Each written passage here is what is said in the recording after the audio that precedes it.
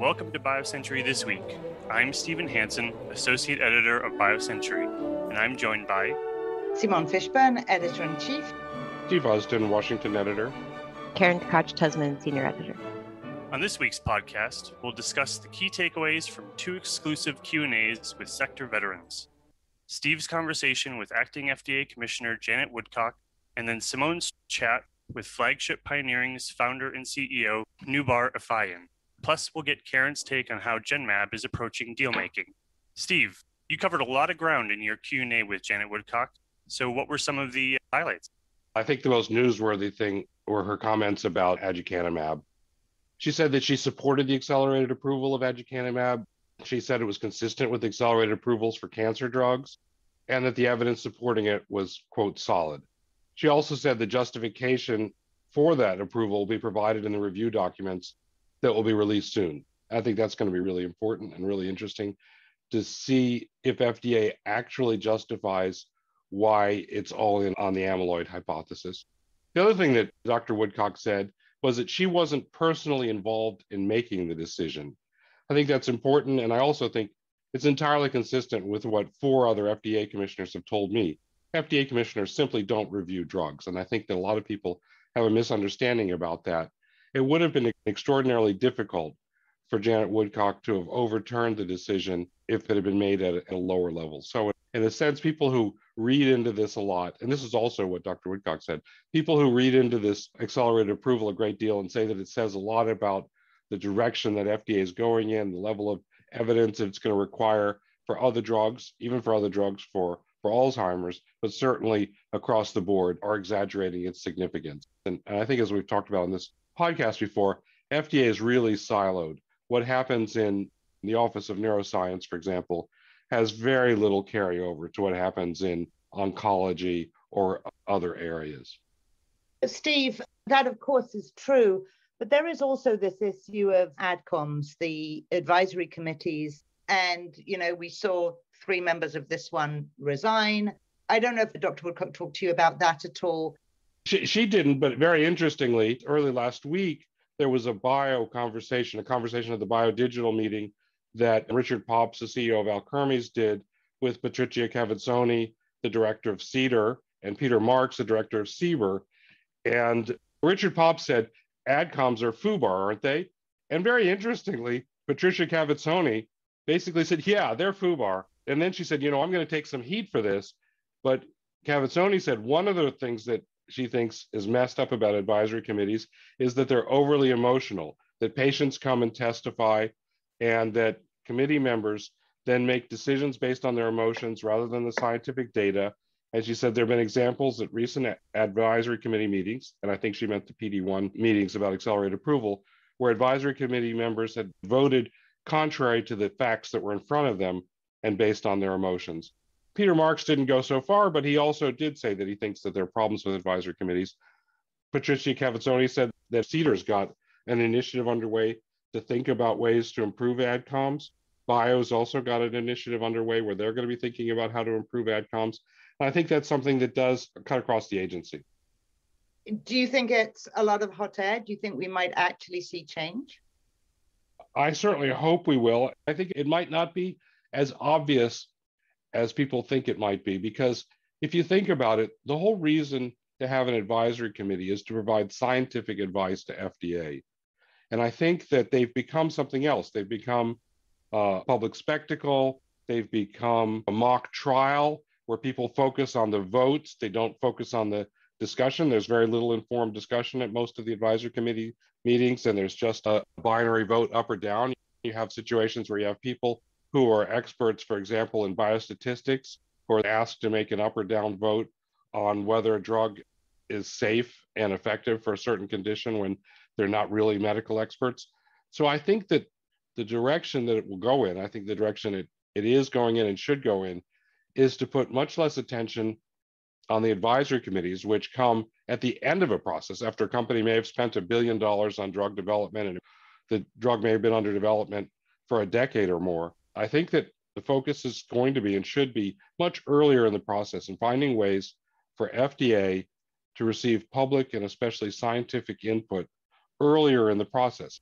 If you take the example of aducanumab, I think that what should have happened after the first advisory committee, and actually much earlier in the process, FDA should have had a public meeting with scientific experts, not to discuss whether it should approve aducanumab, but to discuss whether the amyloid hypothesis is well enough validated so that it should become the basis for approving drugs for Alzheimer's.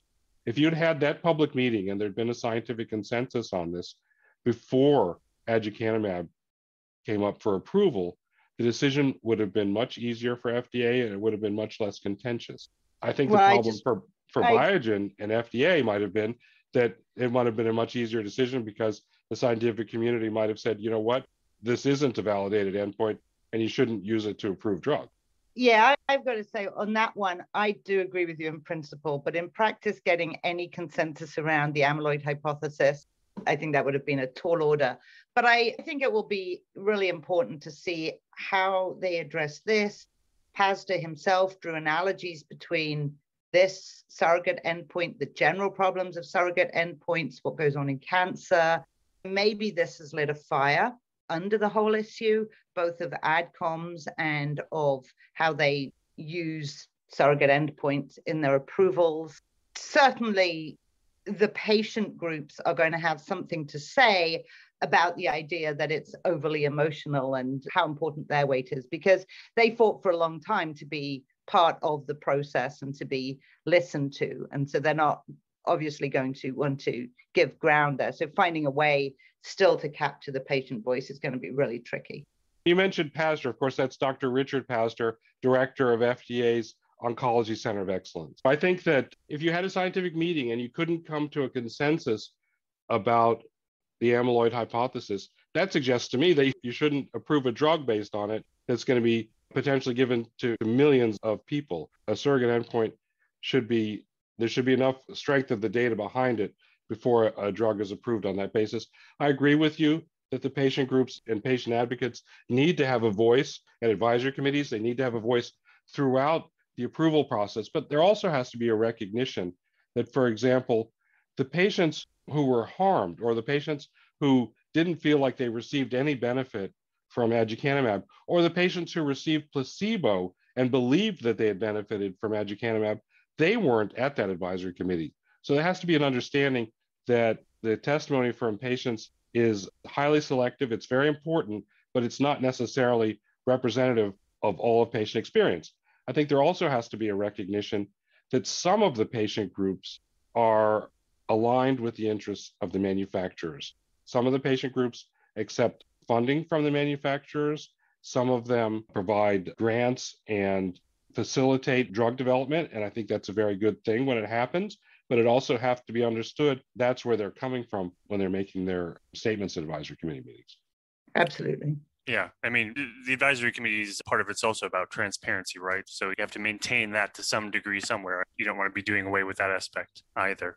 Moving on to Simone, in your conversation that you had with Noubar, who is really one of those figures in the sector that's, you don't even really need a surname for Noubar. You can just say like Noubar said. You can just say Noubar said, and everyone knows what you're talking about. On that point, what were some of the really interesting points that he made in your discussion? Yeah, Noubar Madonna. He is always an incredibly interesting person to talk to. I'll tell you that what I published was probably about 30% of the interesting stuff. It's not true. I managed to distill it down, but there were a few extra points that unfortunately got on the cutting room floor that we can get to. But the two things I want to focus on. Noubar is obviously CEO of Flagship Pioneering, founder and CEO. Flagship is behind the mRNA technology. It's behind Moderna and several other areas that were very innovative, very cutting edge when Flagship backed them. Noubar talks a fair amount about that no one thought it could possibly be worth $2 billion. It's now got a market cap of just north of 80 billion. Flagship had just announced an expanded fund, their Fund 7, which now has $3.4 billion. That is a lot of money. And so I did pose to him the question about what he feels about concerns that there's too much money in the ecosystem, that there just isn't going to be enough money around to create a proper ROI on all the investments. And what he said that really is a concern if you are chasing what he calls here and now value pools. And didn't say this, but he's referring to things like everyone going after CAR-Ts or piling into the areas which are well-established technologies. And he says there is a finite pool and it's growing fast. And so that is a concern. And he said there is an opportunity in new technologies where, shall I say it, they've planted their flag, such as mRNA, microbiome, red blood cells technologies with Rubius, microbiome series was one of the first ones. Some of those have yet to prove themselves, but he says that these are value pools that are going to be available in 5 to 10 years. And it is up to them, to flagships, portfolio companies, to create those value pools. And if they do, they'll be rewarded. And if they don't, they won't. So he's never afraid of condemning others in the industry. And he was quite critical of people, I felt, who are going off the same, what he calls value pools. The image I have of that is kindergartners playing soccer, where they all go with the ball instead of spreading out. One of the things that he said that was interesting. I just wonder if our listeners know how big a deal it is that Steve brought in a sporting analogy to explain this. I have watched kindergartners play soccer. I've even played with them. The other thing that he said that was interesting, and I actually had read your interview when I interviewed Dr. Woodcock, so I asked her about the same thing, was that he made a distinction between drugs that are developed based on a deep knowledge of the mechanisms, mechanistic-based drug development, and what he called a shots on goal approach. And I asked Dr. Woodcock about that, and she said that drug development now is in a mixed mode, where there are some companies and some areas where there's enough knowledge about them that there can be this mechanistic-based drug development and that they can move very quickly. She also said that for the areas where there is this knowledge of the underlying mechanisms and the technologies are very new, that it's very important for drug developers and FDA to collaborate together closely. And she gave the example of gene therapy and said that it's really not going to be possible to make progress without that kind of strong collaboration between regulators and drug developers. Actually, it's interesting because Noubar mostly agrees with that. And what he says is that there's this wholesale, he calls it a shots on goal approach. He calls it a probabilistic approach. And it's built on the idea that you hear all the time in biotech that nothing works. You've got very low probability of success. So you have to spend a huge amount of money on drug development. It all trickles through to drug pricing and access even. And he says, everybody's got this attitude of this can't work. What if you went to work every day, he says, and were like a shoe manufacturer making Fitbits, and you just assumed what you were making was going to work? What he says, similar to what Dr. Woodcock says, is that we've actually come a long way. And there are a lot of technologies out there that mean we can do this a lot smarter. And it doesn't have to be a shots on goal approach. He says, in fact, that he believes that drug developers are almost the last one to get the message, that they are still stuck in a mindset of low probability in the way they go about things. Whereas actually there are a lot more technologies now that enable a more directed and what he calls deterministic approach. I want to spend one more minute on his sort of grand idea, which is he uses the word health security. It's a bit like J&J's interception, and he credits J&J with coming to him with that concept. It is a little bit buzzwordy, but actually what he means is a sense of security, not national security, but health maintenance as a form of security, and that we should be spending money on that. The UK has done a study that shows about 3% of money is spent on what he calls a pre-disease state and 97% on an after-disease state. And, you know, it's not a new idea that preventing disease obviously is a lot more cost effective. It is the case that the biopharma industry doesn't spend a huge amount of time or money on stopping disease before it gets there. He calls vaccines exhibit A, B, C, and D.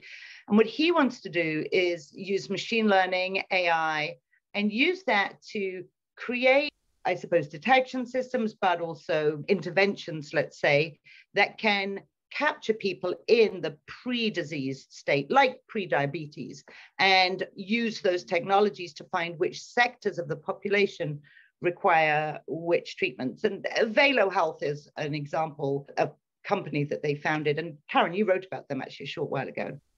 Yeah, talking to them is really interesting because they seem to be going in on this idea of using computation and machine learning across the whole spectrum of drug development, from the target discovery to patient monitoring in your trials and back again, and the compound development as well. So this idea of an in silico kind of conveyor belt across the whole thing. And one of the things that I think that relies on is having a deep well of data that's informative. And with Velo, they talked about, they've got some disclosed partnerships and I think some undisclosed ones with organizations that have sort of longitudinal data on certain patient types going a long way, or deep phenotyping within a certain disease area. And the question is, will that type of data become available more broadly beyond a handful of companies like Velo who form these kinds of partnerships, so that the whole drug development ecosystem can work in that way? Another thing that's interesting, I spoke with Stephen Hahn, who Noubar's hired to be the CMO of this initiative. And it's really an interesting and honestly a controversial appointment. Obviously, there's a lot of mixed feelings about Stephen Hahn's performance as FDA commissioner. When I spoke with him about it, he was more interested in talking about his experience at MD Anderson and its relevance to this than his experience at FDA. So I actually did ask Noubar, because he's hired also Chris Austin, who was at NIH, of course, at NCATS, and Ardazi, who is actually a lord, but also a former minister in the UK's government. And I asked him if there's a thread here of government appointees joining Flagship. And he said, I wouldn't look for a trend there. He said that he's mostly interested in what these folks have done in their medical and scientific careers before then. One thing I want to add, going back to something Karen said, because I posed to Noubar this question about how much does he worry about interoperability, about the data quality and large sort of system-wide issues, plus privacy. What he said is those are really important challenges to solve across the system, by which I mean the ecosystem, but he can't wait for that. And waiting to solve all of those problems is not the right order to do it in. He feels that Velo has collected, and Karen, I think you referred to this, they've collected a certain amount of data. So they've created their own system of data, which they've obtained from various sources. They need to ensure that is valid and so on and work within that. But one company like Flagship can make inroads, but it's not his goal to solve machine learning, data science system-wide. That actually fits in interestingly with something else that Dr. Woodcock said, which she's been saying for some time. When you mentioned that a lot of biopharma companies are assuming that most of the things that they're going to do won't work, and that this is in contrast with other sectors, the other thing that she said is that most sectors that are successful in the world now have a model that's based on continuous improvement. And healthcare doesn't, and it should. And the collection of real world data, the improvement of the way that electronic health records are assembled, collated, and made available, learning more about the performance of drugs in the real world, those are things that are going to be really important to creating a learning healthcare system and the ability to have continuous improvement, not only in drug development, but in what's more important in the healthcare system overall that the drugs are used in. Interesting. Those are some very interesting sort of takeaways from two pretty fascinating conversations. I wanted to move on finally to chat with Karen a little bit about the story that she did last week, in which basically she was talking to Genmab, the company that in the past decade, they've really been one of these examples of a biotech that has been building tremendous value through partnering. Sort of first out-licensing their own assets like Darzalex, daratumumab, and now as nearly a $30 billion company themselves. And now they're looking to bring in new innovation from external partners. So Karen, what's the strategy and what does it really mean for small biotechs here going forward? Well, it's interesting. So we noticed Genmab was doing some interesting deals combining their biologics technology, in particular their DuoBody bispecifics platform, with other modality technologies out there, including things like mRNA for mRNA encoded antibodies. And that was a partnership with CureVac for a while back. Or the latest was with Bolt for their immune stimulating antibody conjugates. It's like an ADC, but instead of a cytotoxic payload, it's a TLR7/8 activator to get the myeloid cells going in tumors. And so, sat down with Jan and asked, what's the trend here and what are you looking for? And wrote the story from the perspective of, if you're a small biotech looking to partner with Genmab, what are they doing and what are they after? It's interesting to see, looking at the deals, they tend to do these small upfronts, and Genmab's definitely prioritizing commercialization rights. Like you mentioned, Stephen, that kind of turnaround from partnering out and having the larger partners do the commercialization to taking on at least 50-50 of those rights or more. But there tended to be at least a slice of commercialization open to their partners. And then in terms of things that they're looking at, it seems they're looking at the immune cell engager space, but like some of the things we've been seeing, going beyond just the CD3 engagers to recruiting other types of T cells or NK cells. And we've seen investment going in that space. They're also interested in different types of payloads for ADCs that you could potentially even mix and match on the same antibody or the same biologic structure. They're also looking at what are some delivery technologies to get sort of more potent administration to enable subcutaneous delivery, or potentially even reaching that oral delivery approach that it's pretty challenging, but, or things that can get you your biologic in the right place of the body at the right time. Those are some of the things they're looking out for. But in general, the message was really clear that they're done with quote unquote naked antibodies. He says that's just a commodity now. And so looking at modalities that show a really differentiated effect in preclinical studies, a 10 or 100-fold difference, he said, above the gold standard, and looking to combining modalities as a way to get even further away from that naked antibody. Karen, is Genmab sticking to their knitting of, well, you say lots of different modalities, and it's still largely based around biologics, correct? Still around antibodies. They're not looking to splash out into other areas like cell therapy or anything like that. They're still sticking to the largely antibody-based approach. Yeah, it was around how do you bring in aspects of different modalities to enhance what you can do with biologics, with their duobodies or their hexabodies, et cetera. So what kind of payloads can you stick on there with differentiating effects? Can you encode it in a nucleic acid and deliver it that way, which he says could really enable combinations of biologics that more resemble polyclonal immune response, which is harder to do when you're delivering a bunch of protein antibodies. It really does revolve at the end around the biologics approach, but mixing and matching with other modalities to get stronger and better effects. Simone, did Noubar have any thoughts on whether these mRNA encoded antibodies or mRNA therapeutics are the real deal?